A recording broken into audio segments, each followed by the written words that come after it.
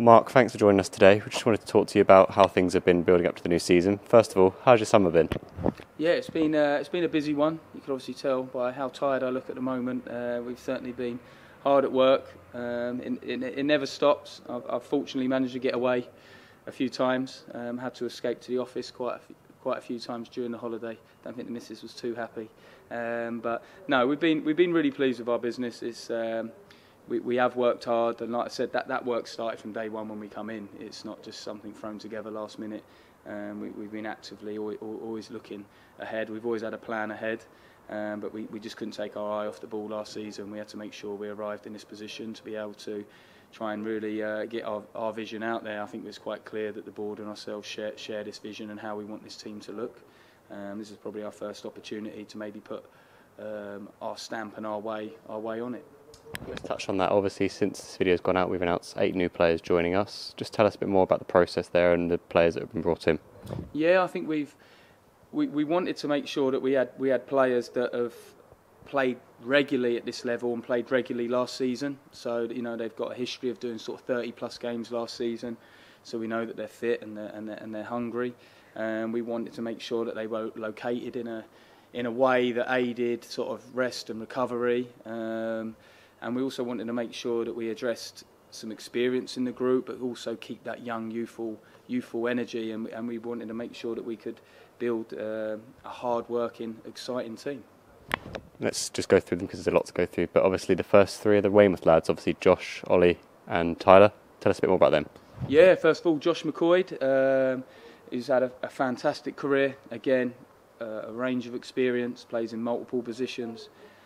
Scored 9 goals from midfield in a relegated team, captained them, was their top performer most games. I know him well. He played for me at Weymouth. After I think I took him from Aldershot, where he had a real injury ravaged spell in his career, but he's really settled well now. He's got 2 lovely daughters off the pitch, and it's not just the players' experiences, his life experiences which he can share with this group. Not only is he a great player, he's hit some great numbers this season, and one I'm really excited to see. And like I said, he can play multiple positions, a goal scorer, but also can share those experiences that he's had throughout his career. And he's had some great ones. International football, Championship. He's going to be a real asset for us. I suppose on Josh in particular, obviously it's a bit of a chance to come back and show what he's done with the experience he's made with himself and elsewhere as well. Yeah, I don't think he's got anything to prove. I think he's had a fantastic football career at the very highest level. He's had a couple of injuries, is what has probably enabled. Is why he's even at this level at the moment. It's probably because he had some injuries for a couple of years. But I know from that's a hardship that you come through the other way, and he's certainly come through that. I think this is the best nick he's ever been in. He's got that experience of knowing how to look after himself. Like I said, you could play Josh anywhere now. He's obviously always known for his forward play. He's actually played holding midfield. He's played number 8 last season. So, like I said, a wealth of experience, a wealth of knowledge, but also a wealth of talent as well. Talk about talent. Obviously, defensively, we've got 2 Weymouth lads coming in, Ollie and Tyler. Tell us a bit more about them. Yeah, obviously, 2 lads I've worked with before at Weymouth, and also worked with for quite a while in the Bournemouth setup. So that we both know a lot about each other. They know how I like to work, how we like to play, and I think it is important that we had a core of players that come in who knew straight away what the demands are, how we want to play, so we can gel a lot quicker. I think we've certainly done that in the 3 Weymouth lads with the Bournemouth connection as well. Ollie is a flying fullback, really athletic, gets up and down. Likes to defend, but also likes to attack. And I really feel that he's going to bring a lot of energy to that fullback position. And Tyler, of course, brings a lot of height in the midfield, in defence rather, and also a lot of experience despite his age. Yeah, I think the same as Ollie. I think he's 23, 24 now, and he's probably done 100 National League games. Tyler's done almost 50 League 2 games, 100 National League games. He's a man mountain, but he's only 23. He's he's both-footed. Again, he's got all the attributes you need. But it's going to be a big season for us all and for him, because, like I said, he's got all the talent, and we can't wait to try and realise that potential. But what we have got is we've got a very young, athletic but experienced centre half. So he can, like I said, he can play left, right, centre. He's 2-footed, aggressive in the air, good on the ball. So no, we're really excited by that, and again, we've worked with each other before, so we're hoping like that start point is a lot higher. If we're not starting over again, we're just revisiting, refining, and not only that, I think the experience that he has for such a young man is going to be vital.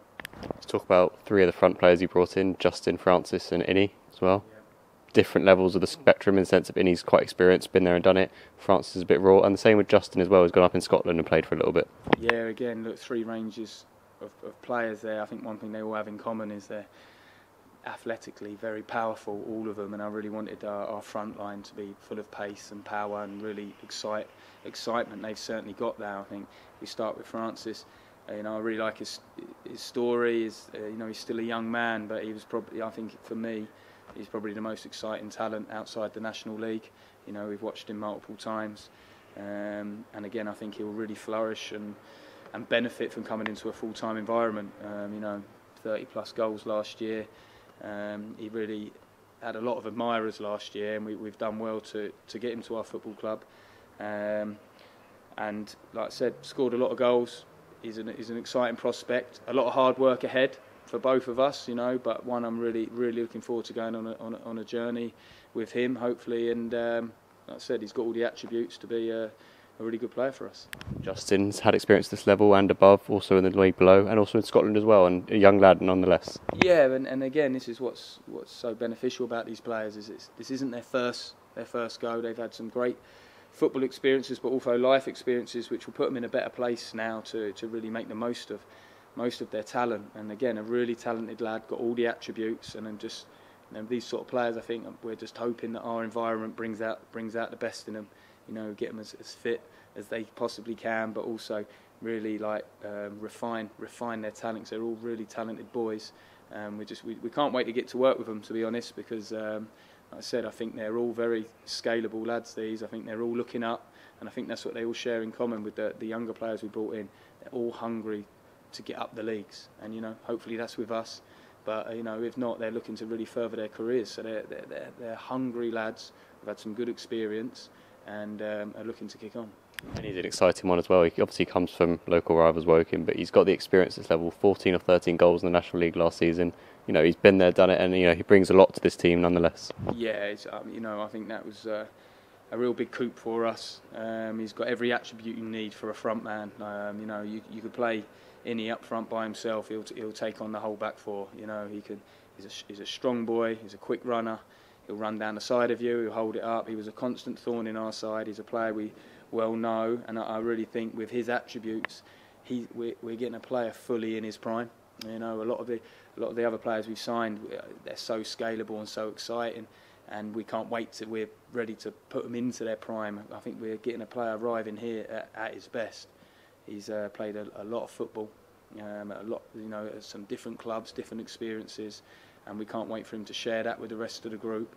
I'm really looking forward to getting the best out of him, but he's certainly someone who's a real key signing for us to get that number 9 in the building, which we can play off, play into, play around, and like I said, that's one we're certainly delighted to get over the line. Next signing we've also got as another new signing, of course, Archie Davis. Tell us a bit more about him. A bit of an unknown gem.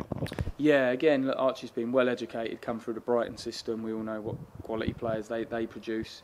And he's gone on. He's had 70 games in League Two, and he's 23 years of old. So again, another flying fullback like Ollie Harefield, will get up and down, wants to be on the ball, wants to get involved in attacks, but also can defend 1v1. So again, an exciting fullback, one who's got all his best years ahead of him, and we're looking really forward to trying to continue to try and build his career and get the best out of him. He fits that mould that you're after perfectly, 23, the right age, and he's also had the experience to back what he's done in his career so far. Absolutely, and that's what we've tried to do. We can't always be everyone's first dance, but we also want that youthful energy and that scalability, and because they're only going to get better. And I think we've done really well in doing that. That we've got players who have had some great experiences, but still young enough for their best is still to come, and it's up to us to unlock that potential and get that out of them, and that's the exciting part of it. I feel we've really got an exciting group here. We're going to speak about a lot of signings today, but the ones that we've kept as well is the most important thing as well, that we're really building an exciting young team here. We've managed to get a little bit more experience in the spine as well, and I just feel that we've tried to address the balance of the group to make sure that we've got that real attacking intent, but also still embrace some of the things that we learnt last year. We were hard to beat, we were hard working, we were fighting. We've got to make sure we're built on that, but we've also know where we've got to improve, and I think we've certainly done that with the signings so far. Looking on social media, the final one, maybe a few fans weren't expecting Joe Partington, a great signing for us. Yeah, a real vital one for us to get in. Again, we talk about experience. Joe's played multiple levels, League One, League Two, National League. Some people know him as a defender, I know him as a midfielder.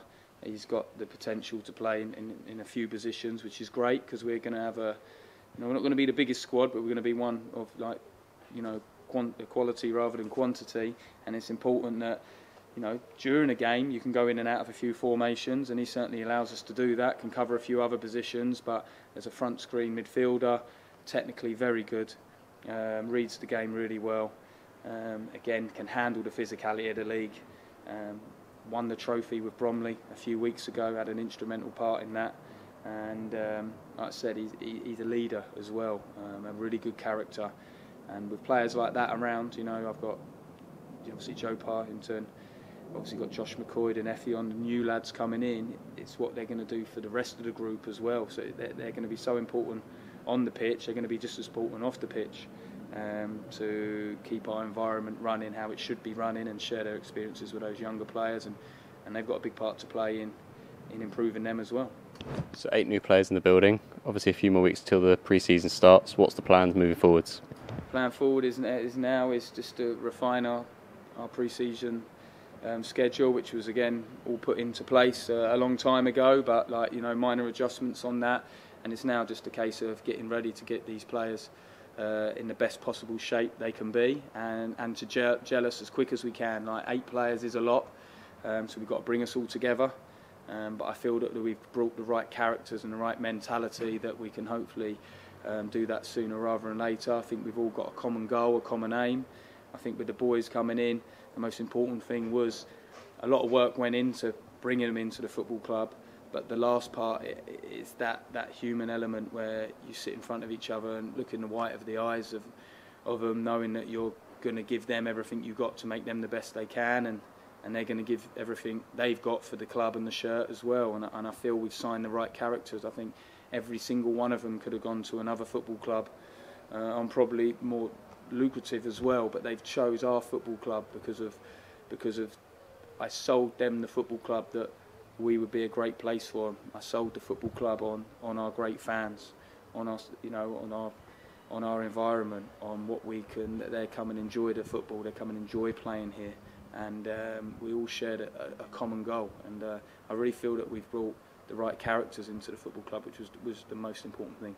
I suppose as well that goes to the fans as well. Obviously a message to them. We all know last season was a bit of a difficult one, as you said in your update, but now this is a chance to reset, move forward, and hopefully kick on from here. Yeah, last year was difficult, and I've always said tough times, you learn a lot, and the players that we've kept have been through a lot. We've been through a lot together. The players that we've brought in have had tough experiences as well. That's what galvanises you, makes you who you are today. It could have been a whole lot worse. We did well. We've given ourselves a platform now. That's what we were fighting for, to get through to the end of the season with our National League status intact, so we can really prep and plan and drive this club forward. This league's going to be even more unforgiving. It's going to be even more tougher. Last year was the toughest it's ever been, and next year the teams coming down are stronger. The teams coming up are stronger. It's going to be a really exciting league and an exciting time, and we're looking forward to embracing that. We see that challenge as one we want to take on, but it's one we got to take on together, and we need everyone with us. We know we've got to give them something to get behind. We've certainly been working hard since day one we come in. We haven't put this together in the last week or two. It wasn't easy to get players of that quality in the building, but fortunately they really brought into what this football club is about. I suppose that's the final message, isn't it? Is even though last season was difficult, that was last season. This is here and now, looking to the future and something positive and attacking, and hopefully better results moving forwards. Absolutely. We've got to look forward. We've got to learn from experiences, I'm hoping those experiences we went through together. You know, fans could have folded on us, we could have folded on them. We didn't. We come through at the end, and we know there was tough times, and we know that we were alienated people at times, but we come through at the end because we would never give up, we'd never stop fighting, and we're fighting again now. You know, that's gone now. We're just going to learn from those experiences, build on them for the future, and we just want to strengthen our bond with our fans and our community, because, as I always say, together we're stronger. We've got to be one family. It's us against the world now. I think we've probably been written off very early on in the betting odds, as some people have told me already, and already we got a lot of people to prove wrong.